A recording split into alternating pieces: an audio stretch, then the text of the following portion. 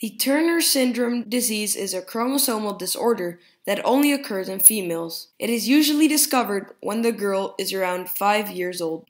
But how is it discovered? The disease is usually noticed because of a short stature, webbed neck or hands,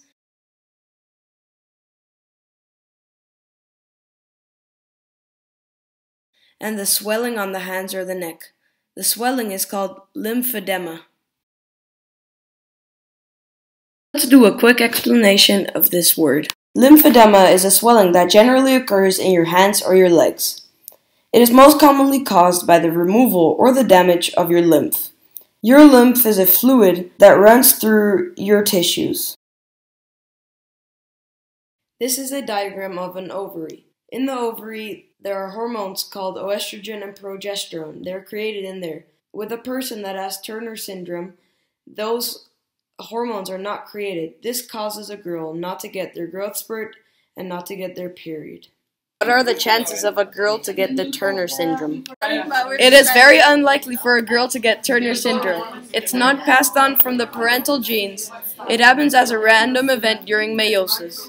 The syndrome happens 1 in every 2,500 girls. For example, if our whole school was all girls, then approximately 1 of those girls would have the Turner syndrome disease. As we know, there are around 7 billion people in this world, where around half of them are females. So when we divide 3.5 billion over 2,500, we get 1,400,000 girls with the Turner syndrome disease. Genetically, how does this happen? As we know, women have 2 copies of X chromosomes and men have X and Y chromosomes. The syndrome results when there is only 1 X chromosome present. Here there are 10 girls with the Turner syndrome disease. 50% are going to have just 1 X chromosome.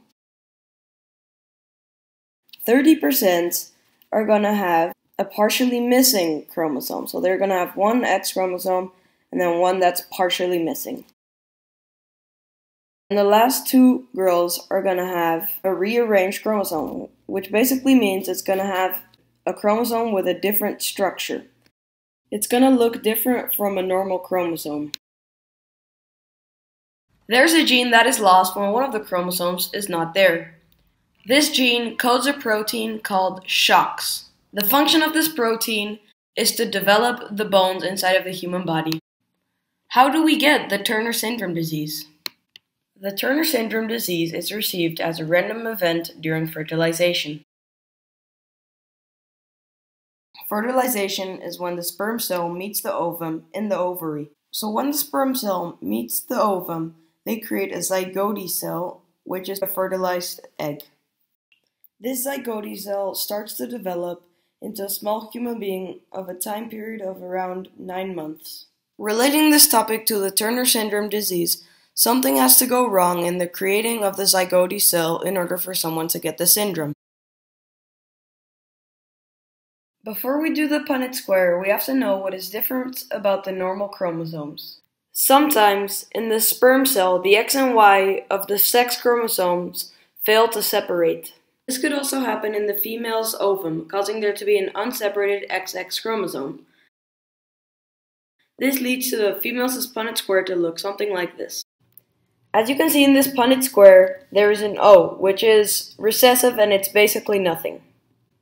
As you can see in the top left, the 2 X's have failed to separate. This leads to the possibility of a chromosome with 3 X's, which is the trisomy X, and a possibility with a chromosome XXY, which is the Klinefelter syndrome. And then XO, which is basically 1 X chromosome, which is the Turner syndrome disease.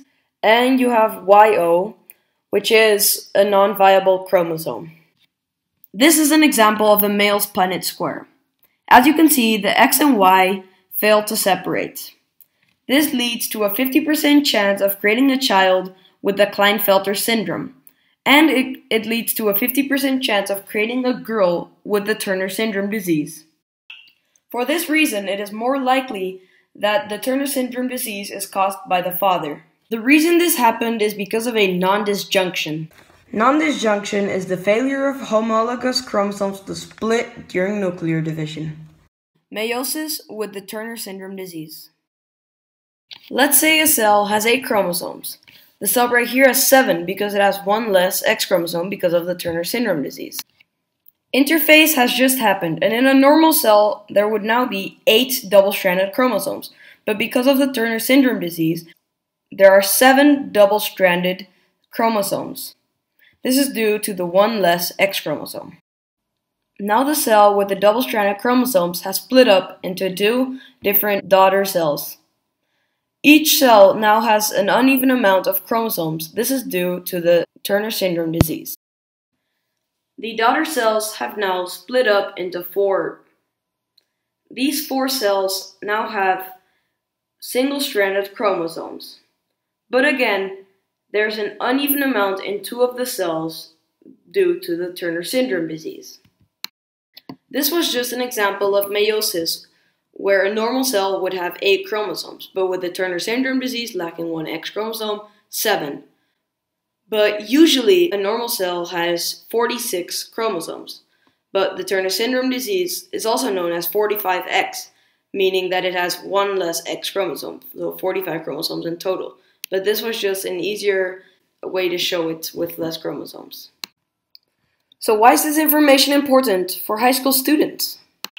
I believe this information is important for high school students because it allows them to learn how your parents affect your conditions. It is also interesting to learn why we are the way we are. Another reason why I find it important is learning about different diseases that could potentially happen to our future children, and also finding out why they're received using scientific knowledge.